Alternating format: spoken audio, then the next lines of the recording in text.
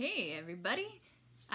So this video it's going to be kind of like if you were inside my brain, how I work through creative problems. And I'm hoping that by thinking this out loud and sharing with you what I've gone through, or what I currently am going through as an artist, will kind of help you figuring out like what exactly you want to make, realizing the struggles that are very natural for artists in general, of just like doubting yourself, not sure if that's the right idea, and like it's just really hard to come up with artistic ideas, right? So yeah, I welcome you to my studio, which is just in my living room. I have a lot of stuff piled everywhere, which I'm not going to show you everything because it's very messy. However, I wanted to share a couple different things. So my first thought when thinking about the creative process and thinking about the early stages is like exactly where we're at right now. Some of you did great. You've already uploaded your rough draft. You did your thumbnail sketches before that. You already have this idea in mind. You're like, I just want to make it. That's cool. For some of you who might be still like uncertain of what exactly you want to create, hopefully this will help you get some ideas as well. Okay. As far as like the three different options I had, you can really go however you want, right? So I kind of want to explore all three and talk about them through my mind, so bear with me. Okay, so the first one, the creative research project, remember it can span anything, right? It's just like whatever you're very interested in, go for it. One thing for me, I want to share, so I was commissioned by my boyfriend's mom to create paintings for their living room, and they live in Florida, and I've been thinking a lot like, how am I going to do this? Should I buy canvases and mail them? And so I've been doing a lot of research on the technical aspects of creating really large paintings and then shipping them, or would it make more sense to just fly to Florida and paint them there? Still not sure what's going to happen, but just to get you in my mind of like how I've been processing even the idea of them all, I started by talking to the woman who, or my mother-in-law basically, what she wanted, and that was just kind of very open-ended. She just mentioned like some nice soothing colors. So I've been working through these different watercolor sketches. Okay, you don't, like, your sketches don't have to be in pencil. You could do little thumbnails of watercolor if that's already what you know you want to do. So I'm just playing around with color, kind of, I did some research like by looking at other photos online of just like beach scenes. I was even looking like at abstract stuff. So my research was just kind of exploring existing images, researching materials as well, and all of that. I also did it in acrylic. These are a little bit bigger thumbnails, just to try to get a little bit more abstract. Oh, I think this goes this way. And playing around with like the color palette. So I made like little swatches just to try to figure out what colors does she want. And I sent this to her, and she really liked the watercolor thumbnails the most, I think because they were soft. So from there, I created these larger versions. This would be like my rough draft, because the final version is going to be huge, like 4 foot by 3 foot. And I've never done really large watercolors before.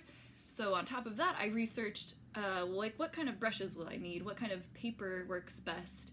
What kind of space should I prepare? And all of that. So that took a lot of just like researching by searching watercolor and whatever I could find online. There's so many resources out there. So anyway, I went from like trying to make something abstract, and the idea is like she wants 3 different like panels, basically, like called a triptych. So I don't know, we'll see what happens, but these are all my different ideas. So there's some that are just very soft and basic, and then the ones earlier you saw that were kind of like a little bit louder and a little bit more abstract. So we'll see about that project, but I am currently stuck. I don't know what the next step is. I really just need to talk to her and figure it out. But that's kind of an idea of an actual creative problem that I'm currently working through. another one, so I did have a contest I was going to participate in April and just like didn't do it. But I did go through the early stages by drawing thumbnails and just thinking and thinking and thinking. And I thought so much that I overthought it and then just never made anything. And that's okay too. So I wanted to share with you a couple of sketches I had. They're not great, but if you can see. So I was trying to think of our current situation and the coronavirus and how it's just affecting everybody. So I was going to make some sort of awareness poster, which kind of fits under that category of one of the options, right? So just trying to think of like positive messages for people, physically distance, but stay connected to your network, I don't know, with the Zoom. So we'll see. And one thing I was thinking a lot about was like, well, we can't really touch each other, so to say, like with hugs and being so close, but we can still be out in nature and like still feel like just really nice things from plants, especially, and they brighten up my day. So I was trying to figure that out. For me too was like just breathing, doing yoga. I was trying to like figure out how to make the body interesting, but kind of struggled at that. And I was like, oh, maybe it's just like folding forward, releasing tension. That could be a positive message for people dealing with stress right now. And then here's all these very tiny thumbnails. They actually are almost the size of my thumb. These were different ideas too I had for prints. I've been block printing. I wish I could have done that with y'all this school year, but it didn't work out. So I'm just working on some designs that I wanted to come up with as well. So that's sort of where my project ended. I really just stopped at the thumbnail sketches. Never really made it past to the rough draft. I never followed through with the project. But those are some ideas if you want to pursue the, like what's going on in the coronavirus, some sort of awareness or like how you're dealing with it. Maybe those are some ideas that might help you out. The last thing was based off of like my interest in nature, earth, and like the advocacy part of it too. I went to this really cool like webinar like a couple weeks ago around Earth Day, and we did a couple different exercises that I think are like perfect for what we did the first trimester when I made you do all those sketchbook pages that you all loved. And one was actually free association. So if you remember free association, you start with like a word or an image in the middle, and then you like create like a web, and that helps you figure out like how things are connecting. Maybe it'll give you a breakthrough of like, well, how can I visualize this? So I had to censor something I wrote here, but just to give you an example, so you could start with 2 different circles. This could be for any of your projects actually. So maybe it's you want to like communicate the fear and anxiety you have during this time. Okay, so write that in the middle, and then spend like 30 seconds just coming up with different feelings you get about that thing, right? And then take about a minute, a little bit longer, draw another circle, and try to just do images of those words. And we did this exercise together. There was like 400 people on this one webinar, and it was really cool. It was very challenging as well, just like thinking of these things, but if you just sit down and really like focus on one word or one like image in mind, it can help you start piecing together like, well, how can I make art out of this thing, right? The next one was just like, what are you most grateful for? And of course, I feel like I have a lot more than my fear and anxiety. And then like, how can I turn that into an image? That was really hard actually. So just wanted to share that little example. And there were a couple other ones that were similar. There was anger. How do you create words and then do a visual? And then there's this one, the sources of power, your hope. How can you be effective? And that was really cool. So the overall goal of this webinar was to get artists to start making art in a way that is like showing our strength and power and trying to promote like awareness for the like how we need to be caring for the earth.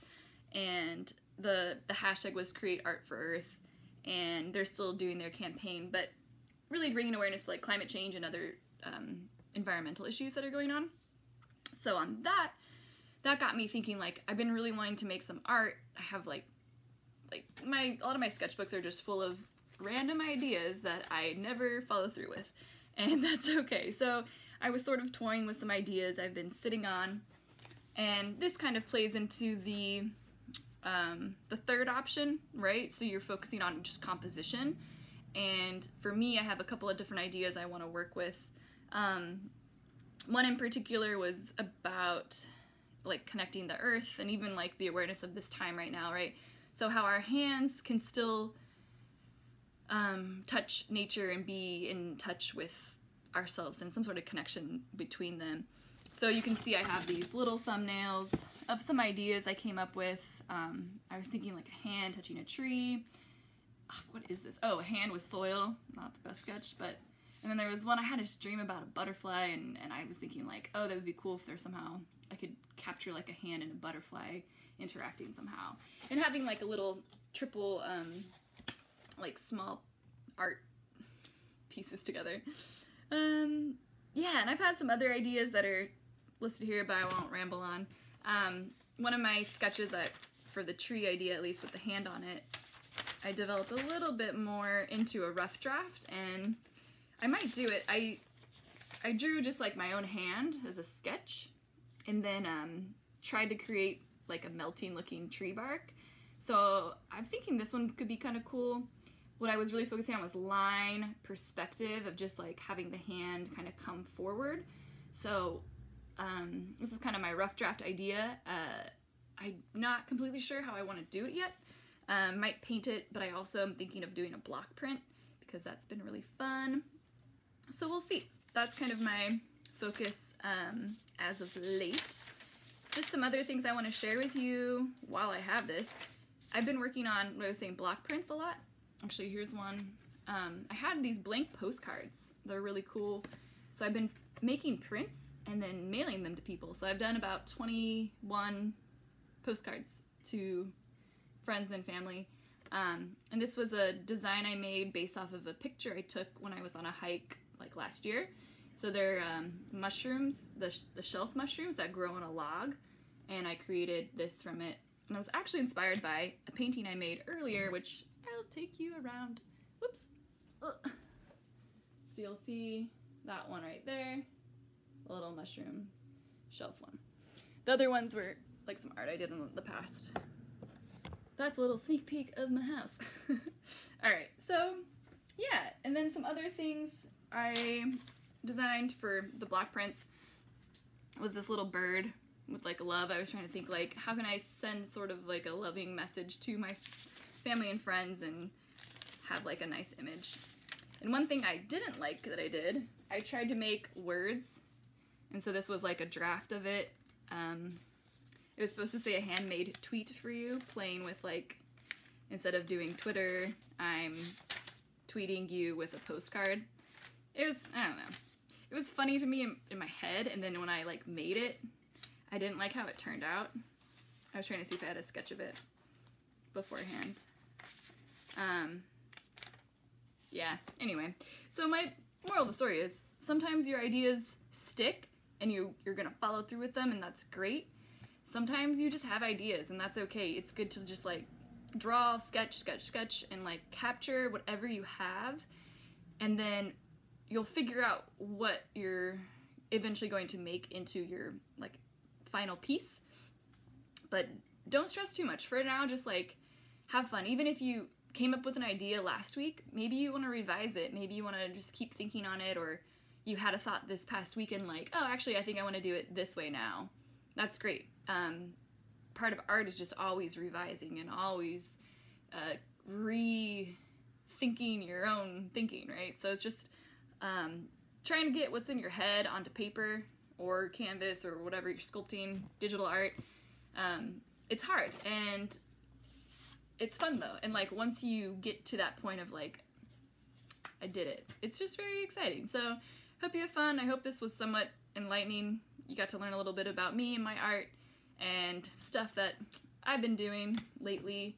But for now, go go make some art and email me if you have questions. Okay, bye.